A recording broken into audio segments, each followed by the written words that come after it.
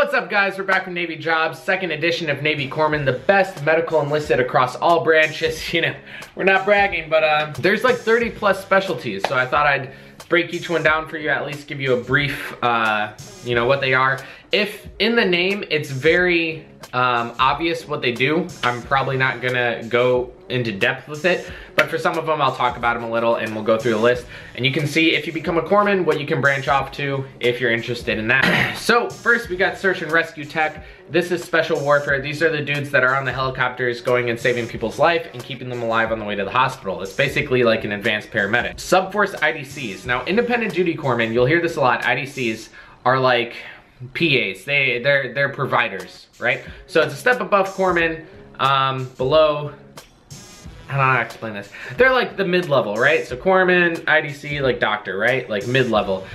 If you're subforce, so when you become an IDC, you can either go special warfare, FMF, surface, or sub. And sub you have to volunteer for because you're gonna be obviously underwater, you could go crazy. Some of them are into it, and also the incentive pay, you're probably gonna pick up real easy if you pick this. But no one picks it because you gotta be crazy and not have a family. FMF Recon IDC. Now, if you go with the Marines, which tons of corpsmen do, you can try out for Marine Special Forces, which is their reconnaissance, right? If you become an FMF Recon corpsman, you go through the Marine Con reconnaissance course, and then you get to go through all the specialty medicine and basically be super badass dude out of all the corpsmen. Field Med Tech, which is your FMF corpsman, that's what I am. Pretty much all it means is how to treat casualties out in the field, and it's a little bit more advanced emergency medicine, but not like search and rescue or recon. It's not at that level. Aero medicine technician, aviation. Radiation health technician, x-ray. CV tech.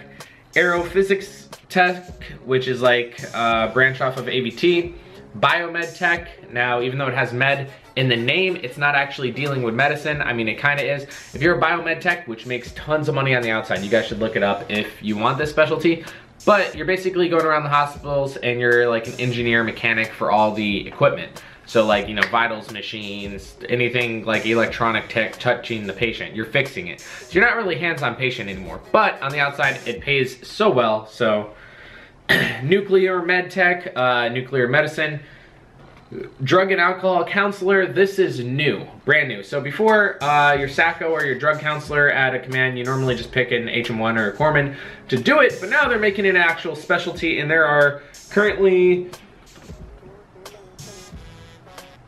20 in the Navy. There are 20 of those in the Navy. So super unlikely that any of you watching this are gonna get that, because it's pretty much only gonna be open up for like H1s and above, most likely, because you're in charge of the command's drug program. Surface Force IDC, this is when an IDC goes to a ship. FMF Recon MedTech, this is like the FMF Recon IDC, except you haven't been through the IDC pipeline, but they will send you. So if you go Recon, you're a Recon MedTech, and then they send you to IDC school. Prev MedTech, you're dealing with STDs and spread of diseases. They deploy a lot. Chemotech, which I'm pretty sure has to do with pathology.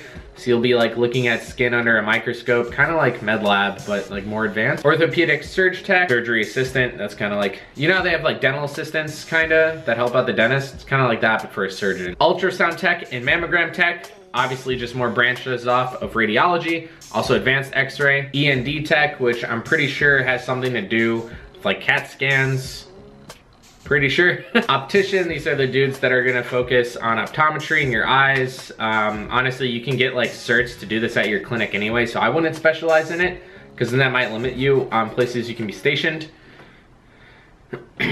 Physical therapy tech, this is gonna be like sports medicine assistant, and then there's occupational therapy tech, which is more like useful stuff. You're gonna be dealing with old people. Pharmacy tech, if you guys know Nicky, he was a pharmacy tech. You count pills. But now he's a kick-ass IDC. Surge tech, surgery. Behavioral health tech, mostly just, you know, mental health. People are having breakdowns. A lot of times you'll find newer behavioral health techs be stationed at boot camp, because that's where a lot of people are, you know, weeding out who has problems. And then if not in the fleet, you're, you know, talking to people who have like suicide issues, PTSD, things like that. Urology tech, self-explanatory. Urology, you're gonna be assisting the urology doctor. Probably gonna deal with lots of pee. Cast room tech, This is where I was saying some of them are just self-explanatory. You'll be setting casts for brakes and stuff. One of the dudes in my core school actually got this, so it's super uncommon. Let's see how many of them are in the Navy. There's only 130 of them in the Navy. Mind you, there's 25,675 corpsmen in the Navy. By the way, we're the largest group of people in the Navy. Dive med tech, this means you were a corpsman and then you went to dive school and became a Navy diver, and now you're a dive med tech. And then dive med IDC, core school, Navy diver, IDC, in that way. And then you're an IDC for special warfare. Mortician, this one you do have to come in with a degree already, so this isn't going to be open to you unless you have a degree. You do auto get E5.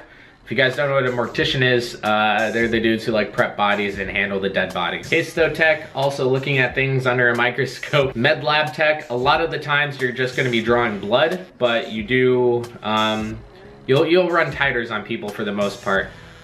So like, say if someone's immune to something, how high a level is in their blood, you'll be the person drawing the blood, and then you might be the person running tests on it, but majority of the time you send it off to a higher echelon of care for them to make that diagnosis.